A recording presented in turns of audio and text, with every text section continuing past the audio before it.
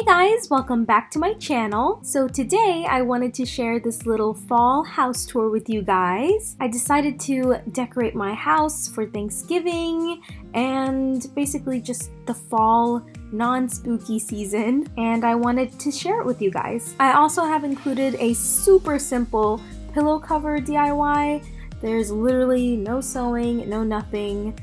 You just need a piece of cloth and it's super easy, so I have included that in the video as well. So let's jump straight into it. But before we begin, let me remind you that subscribing is 100% free, so please click that subscribe button. The YouTube algorithm is not very kind to us small YouTubers, so you clicking that subscribe button and that like button would help me out so much, and I would greatly appreciate it. Now that that's been said, let's move on with the video. So of course, first I had to take down the Halloween decorations. I was actually a bit sad taking them down because I couldn't believe that Halloween was already over. But I did enjoy my time because I was watching some Disney Halloween movies as a final goodbye to my Halloween decor.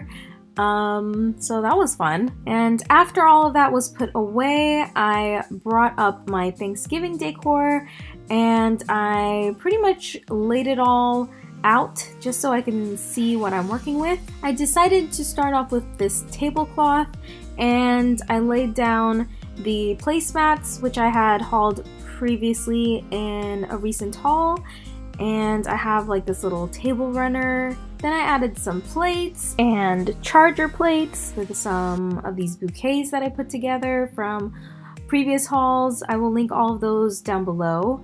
And at the same time, I was working on this little side table.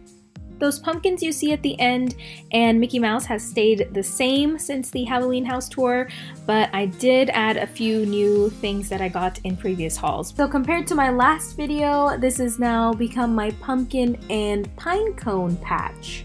And for my coffee table, it's pretty much the same as how it looked in my Halloween house tour, but I did replace the poison apple for pumpkins. So I did add a little vase filled with pumpkins and a couple of pumpkins in the center as well. I decided to keep the floating candles and flying keys from the previous Halloween house tour. They just provide this kind of warmth and glow, and I just love the aesthetic of it. So I decided to keep them up, and they just look so magical and they make me so happy. So I'm really glad that I decided to keep these up, and they took a while to put up, so I'm going to enjoy these for as long as possible. My pillow arrangement is still pretty much the same. I still have my little heated blanket there and head wig, but I do have that little pillow in the center there, which I will show you how I covered it up. It's actually one of those little white pillows that I covered up. You can kind of see it there. It kind of got smushed because my husband sat on it, but let me show you how I did that. Okay, so I'm starting off with this really beautiful orange piece of cloth. It does look more red on camera for some reason, but it's that beautiful fall orange. And this actually came pre-cut, and it was just a couple of bucks. And this pillow I actually got from 5 and Below. And I just wanted to temporarily cover this silver pillow with a more warm tone pillow cover that was more suitable for the fall time. So this is literally going to take you like 5 seconds, depending on how skilled you are at folding cloth. But I'm just starting off by folding it into a square. You don't even have to do that. You can cut it if you want, but I was too lazy to cut it. And I would suggest, by the way, ironing it so that it is not so wrinkly. But again, my laziness. It's just my laziness. Next, you just place the little pillow as you see here, and you kind of just roll it inwards just once. This is kind of like pillow origami. And this folding method is perfect if you want to reuse this cloth for another DIY project. And then you take the flap from the other side and fold it downwards. And I'm just folding it like this so that it's a cleaner edge. Here I'm just trying to make sure that the cloth is as smoothed out as possible. Again, I totally suggest you do some ironing and just iron it down. But anyways, I'm starting with the corners that are flapping outwards. I'm slowly kind of folding them inwards, and we're going to create a tie. Now just gather both ends that you created, and we're going to tie it right in the middle. I just end up doing only one knot in the middle, but you can do a double knot. It'll be far more secure if you do that, and it will look really pretty if you do kind of like a little box knot in the middle. But I'm just going to do one knot in the middle because it was actually still very secure. You can either leave it like this with the flaps sticking outwards. Again, if you ironed it, it would look more like a bow. And if you do a double knot, it will look really pretty. But I am just going to tuck it in like you see here. And it kind of looks like a little turban twist tie bow. You just have to keep tucking and adjusting until you get the look that you're going for. And again, you can go back in with an iron or a steamer or even a hair straightener to really perfect it. There are so many tutorials on this on YouTube. I just thought I would show you really quick on here just how I did it at least. And yeah, I hope you guys learned something new. This is such a great way to temporarily and quickly change up your pillow arrangement and the whole look and vibe of your couch living room situation. And I'm definitely going to be doing this for Christmas time as well. Okay, so I'm going to show you the final look with the lights on, and then I'm going to turn off all the lights so that you can see how magical it looks at night. But first, let's go through all of the items. Pretty much all of this decor, the pumpkins and the pine cones, I got from Hobby Lobby and Party City. And that potpourri in the middle I recently hauled is from Marshall's. And those are just my apothecary jars that I just filled up with really random stuff. Pumpkins, acorns, pine cones. So there's a little theme going on in this little section. And I literally just got in those fairy lights that you see there. And it's my first time ever playing with fairy lights and seeing them up close. They are so magical, especially at night. And these fairy lights in particular change colors. So it comes with a little remote and you can change the colors of it, and it has a variety of colors that you can choose from. So I thought that was pretty cool. I'll link that down below in case you wanted that for your home. And then these pumpkins I got from Hobby Lobby. Again, recently hauled this.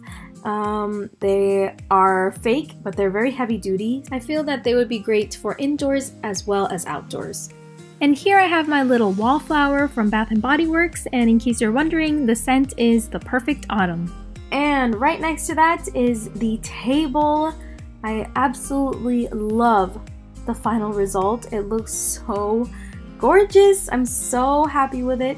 I absolutely love the colors and just the whole fall vibes. It's just absolutely perfect. All of these items are either from Hobby Lobby or the Dollar Tree or Amazon. If you want to know where an item is from specifically, just go ahead and ask me in the comment section below and I will let you know. I decided to add this little decor on all of the chairs because I wanted it to tie in with the table decor because the chairs kind of looked a little plain when it was left alone. So I added some ribbon and these little leaves in the center. And then here I have my tried and true candles, which I used in my previous decor video with some pumpkins inside of it. And over there is my little lantern. I have one on either side, just like my previous video.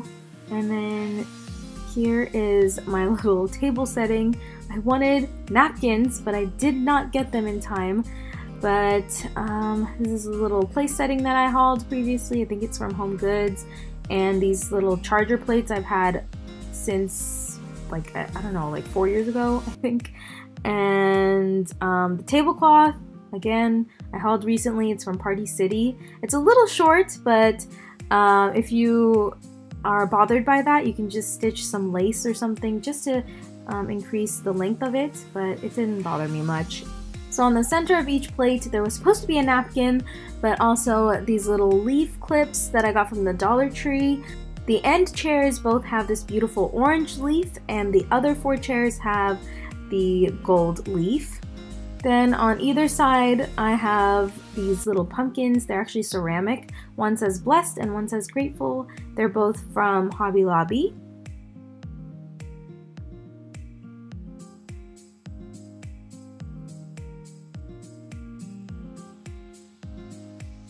And this fall sign is also from Hobby Lobby. It's actually styrofoam, and when the fairy lights hit it, it looks extra sparkly and magical at night. I added a few little velvet pumpkins here and there. Those are actually from Hobby Lobby, and so are these little leaves. And these leaves, by the way, are the same leaves that I used for the back of the chairs. And that little table runner, I've had it for so long. I got it a long time ago, I think from Ross. And I have 3 bouquets on the table. On either side of the main bouquet, I have just all of those little glittery ferns and glitter twigs that I got from Dollar Tree, and I put them in a little Dollar Tree orange vase, as well as some pumpkins here and there, because you know that I'm obsessed with pumpkins. If you haven't already guessed, I am. I'm obsessed with pumpkins. So I added the same bouquet on the other side just to create a little bit more of a full look and more of a symmetrical look as well. And then this is my main bouquet. I just have it in a clear vase, and I wrapped the stems with some beautiful tulle. The pattern is actually gold maple leaves and it's super pretty.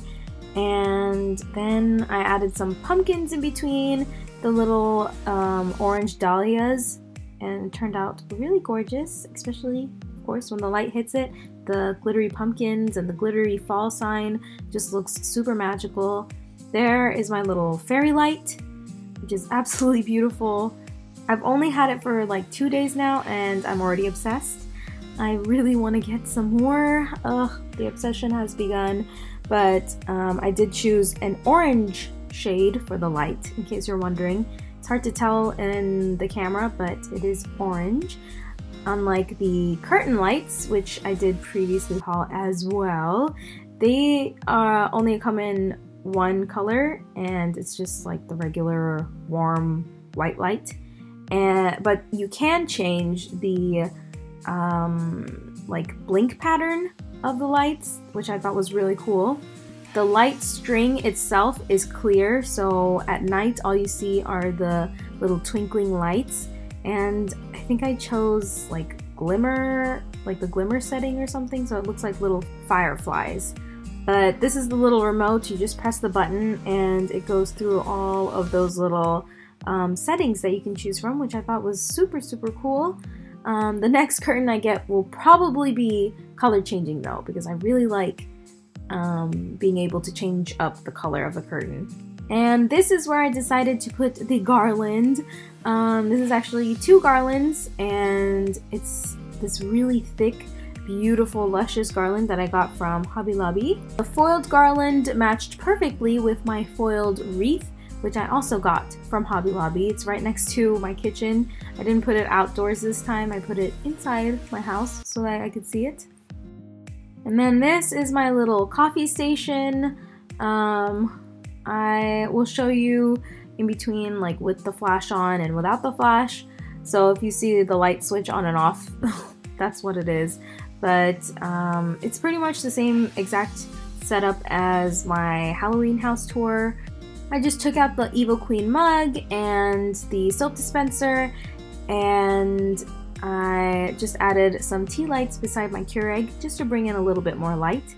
That is my favorite candle, pumpkin cupcake. If you know, you know. And then I have my little beautiful pumpkins, my little Cinderella pumpkins, the Hello Fall sign from Dollar Tree, my little wallflower from Bath & Body Works, and those are the little tea lights that I was telling you about.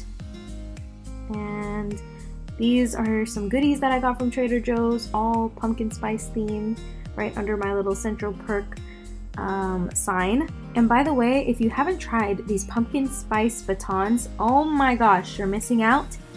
Go to Trader Joe's, get it, and then thank me later. Alright, so that is it for my little food review and my little coffee station.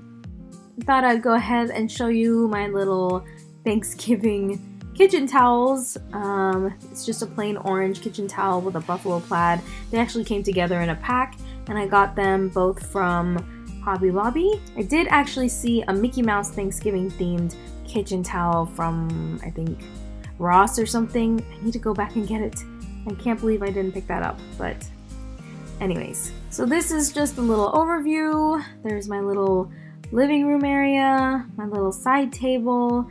Right next to it is the dining table with all of the sparkling lights, and right next to that is my little coffee station, and then my little kitchen towels, and finally my little wreath.